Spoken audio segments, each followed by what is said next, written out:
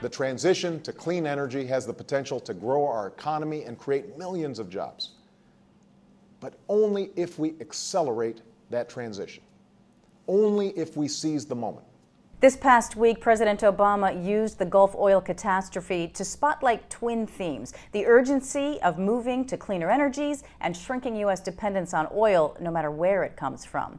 One approach the president has favored is energy efficiency, and with buildings among the biggest energy hogs, they are prime candidates for efficiency savings. We take a look at Green Building and go inside one that's won top-level recognition for energy efficiency. When friends ask me where I work and I say I'm at the new tower on 6th Avenue and 42nd Street, 1 Bryant Park, they say, isn't that the one? They may not know LEED Platinum per se, but isn't that the one with all the environmental aspects? Bank of America's Jeff Barker is talking about the company's new headquarters at Bryant Park in Manhattan.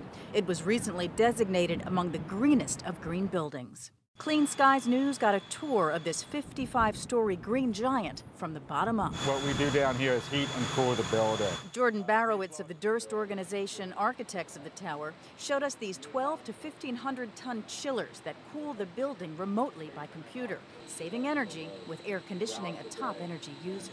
We can isolate air conditioning by floor, by multiple floors. There were readers all over the building that are constantly sending back information and evaluating the temperature on the tenant floors so that can be adjusted. They all sort of run at different levels. They run at different levels. We're running, it's a hot day, we're running the biggest floor. And during cooler nights, tanks like this one go to work.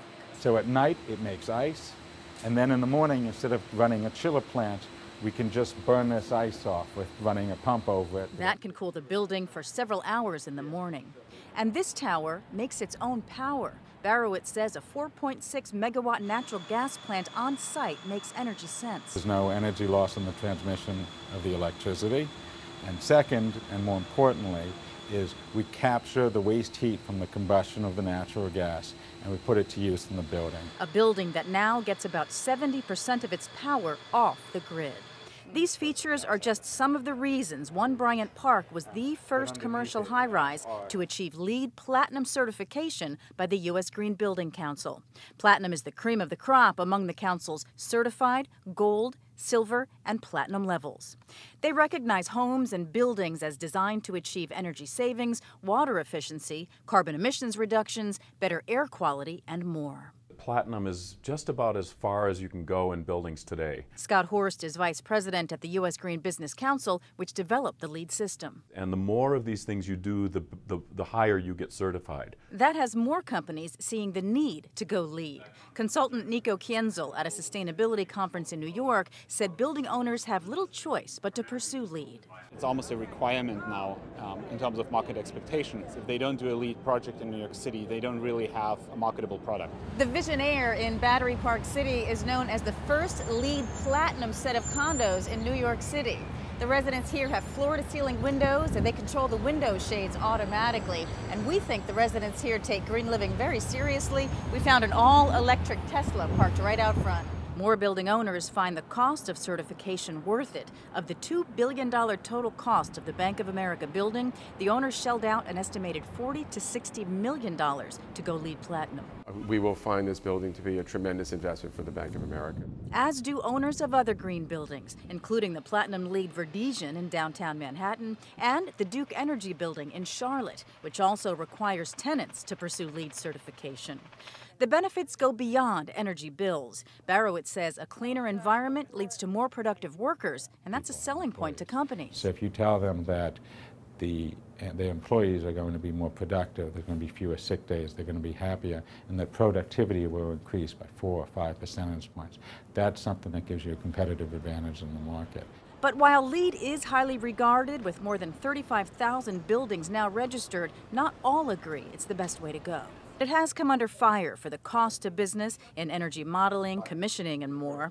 Some complain about the complexity of complying. Others say a LEED rating is too easy to get and question the environmental benefit.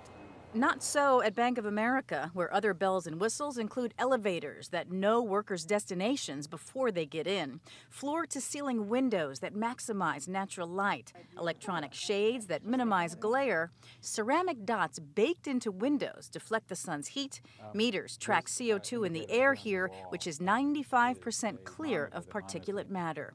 And no worker is far from one of these. So all the building has these registers. Adjustable registers in the floors, more efficient than ceiling vents, let employees control their own airflow. So the women come out and they make it warmer. Exactly. The women make it warmer and the men make it cooler. It's bright and it's beautiful, and I love it. Employee Linda Kaplan enjoys the vent, the view, and the big picture, too. If we don't take care of our planet, it's not going to be around, and it'll affect future generations. So whatever we can do now is wonderful. While a return on investment is a growing motivation for buildings to go green, many hope the bottom line for companies goes beyond the bottom line. Building a building like this really is just the right thing to do, and that's where the social responsibility comes in. And the experts we talked to say the next big trend in building efficiency is the carbon neutral or zero carbon building, although they see that as prohibitively expensive for the foreseeable future.